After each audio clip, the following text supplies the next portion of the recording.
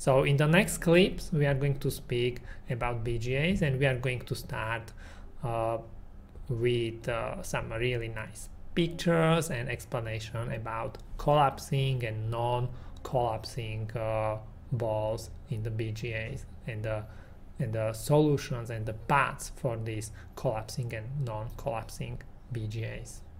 Like you want a BGA to collapse around the pad. So you have to have here's your solder mask right here, your green solder mask, okay?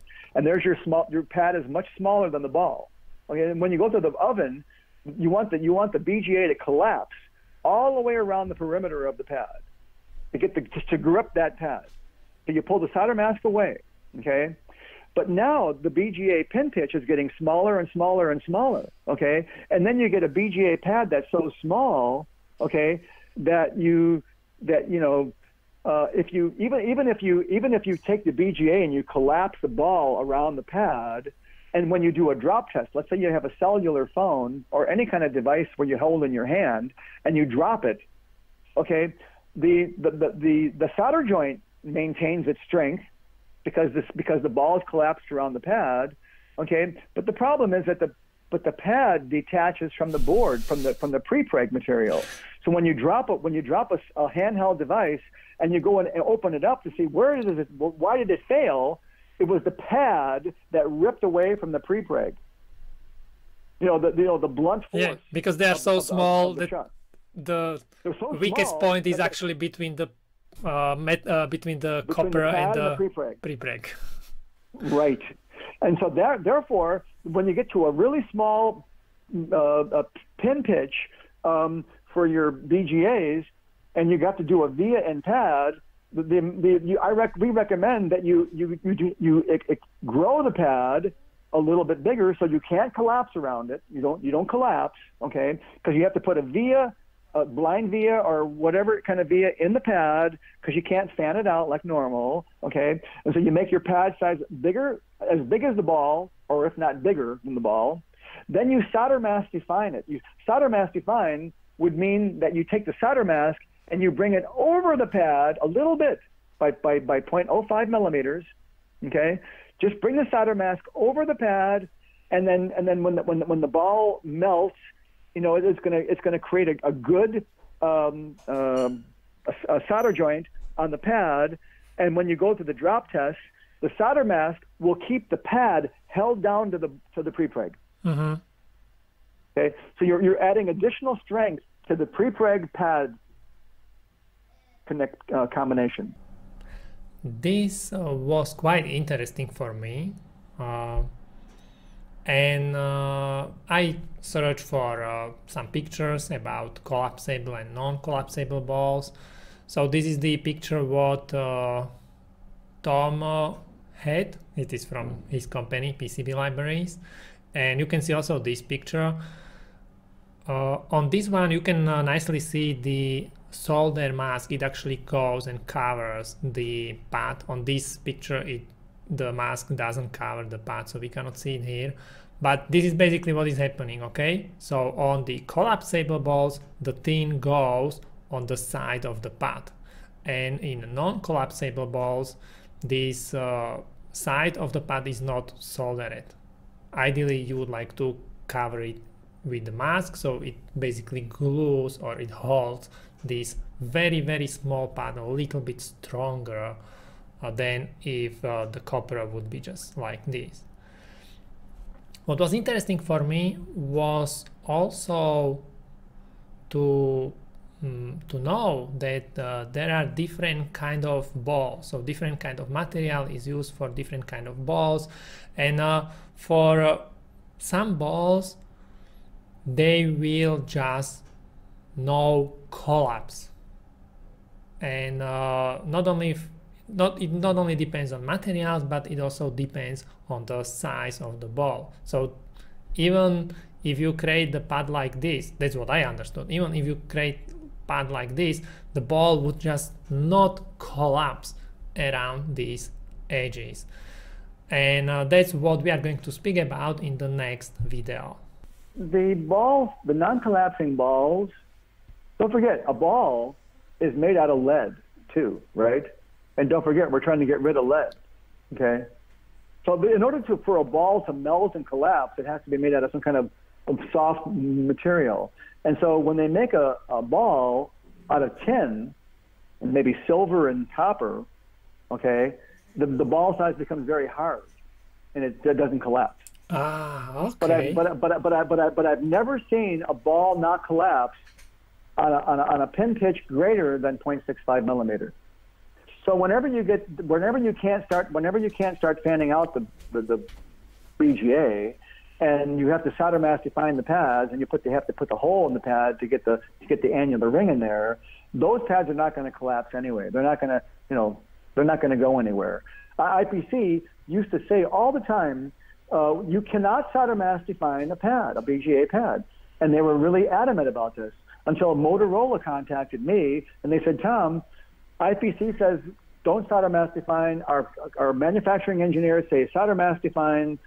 We got I want you to get Dieter Bergman on the phone. I want you to get IPC on the phone. I want to get my manufacturer on the phone. We need to talk about this. And then when the manufacturer engineers told Dieter Bergman that the stress test, the drop test, okay, the vibration and the shock, when they drop a Motorola phone, okay, that the pad rips away from the prepreg, Dieter Bergman says, oh, I know what you're using the solder mask for. You're using the solder mask to hold the pad down to the prepreg. If you have to do that to pass your drop test, go for it. I'm so sorry that we said, don't solder mask. Solder mask defining a pad, a BGA pad, is wrong. It's bad. Don't do it. Don't ever do it. And Dieter Bergman changed his mind after talking to these people who actually do it. That's why we're saying that not everybody follows IPC, because IPC says some things that don't make any sense. And this is exactly why I love to have these kind of calls and create these kind of videos, because, you know, I can learn the background behind some of the decisions, and then you understand better why you are doing some of the things. In the next clip, we are going to speak about this, or Tom is going to speak about these tables, what you can see here.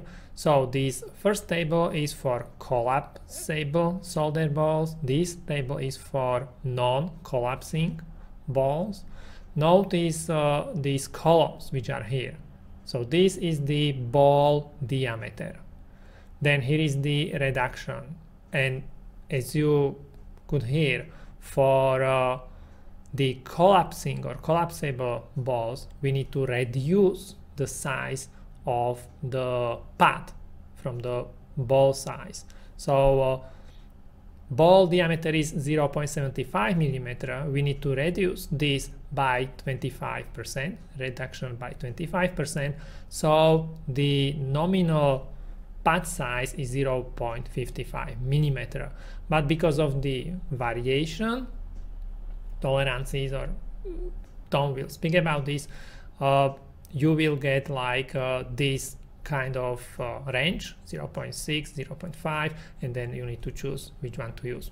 As I say, Tom will explain, but I wanted to go through this table so you understand what is in these columns. For the non-collapsing balls, notice ball diameter is here. In this case, we are not going to reduce the size. So the pad size is not reduced from the ball diameter, it is actually increased. So the pad is going to be bigger than the ball. It's going to be, in this case, for the ball diameter 0.75, we will increase the size by 15%. So the pad is going to be 0.85 millimeters, 15% bigger than the ball diameter. Okay, let's play the video. By the way, the ball size is normally 50% of the pitch. So if I have a 1 millimeter pitch part, the ball size is normally 0.5 millimeter. Okay, or somewhere in a range around that range. Okay, so so now let me see here.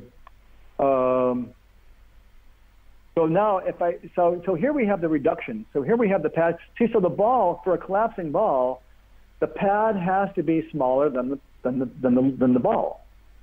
It has to be smaller. In order for the ball to collapse around the pad has to be smaller. Okay?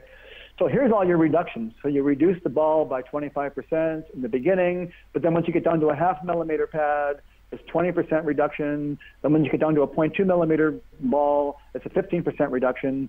Okay? So that's how you figure it out. Now, once you get your reduction, you get your land variation. So here's your ball, here's your reduction. Then you got your pad size, 0.55, but a 0.55 pad has a plus or minus 0.05, so it could be a 0.5 or 0.6, okay, as a variation. And IPC, the reason why I bolded these numbers here is that IPC will always recommend to use the maximum material condition. So even though they're saying a 0.75 millimeter ball is a 0.55 millimeter pad, don't use the nominal pad size. Use the maximum pad size or the variation. Mm-hmm. Okay. So in our calculator, when you calculate so we get this question all the time. They're saying, well, I have a 0.6 millimeter ball, but the calculator is giving me a 0.45 millimeter land, even though it's a 25% reduction. Well, that's because IPC says use the maximum land variation of that pad. Okay. And that's the reason for that. Now, this gets kind of complicated because math isn't always easy to a lot of people, especially when you're doing 25%, 20%, 15% reductions, and then you got your pad size, then you got your land variation, then you take your maximum land variation. Now, for the non-collapsing pads, okay, well, these are non-collapsing balls. These normally are the fine pitch parts. Okay, they start at the 0.65 millimeter pitch, where you cannot fan out a dog bone fan out. Okay, you have to have a via in the middle of the pad. Okay, for a 0.5 millimeter pitch BGA, for a 0.4 millimeter pitch BGA, all the way down to a 0.3 millimeter pitch BGA, you have to have a via in the pad to get down to the inner layers. So in a case, if you don't have any recommended footprint for a BGA, these are the two tables what can help you. But these tables are not really speaking about mask. We were not actually speaking about mask. You know, this usually green color on the PCB. So how we should design or consider the mask in our footprint? And you can guess that's what the next clip is going to be about.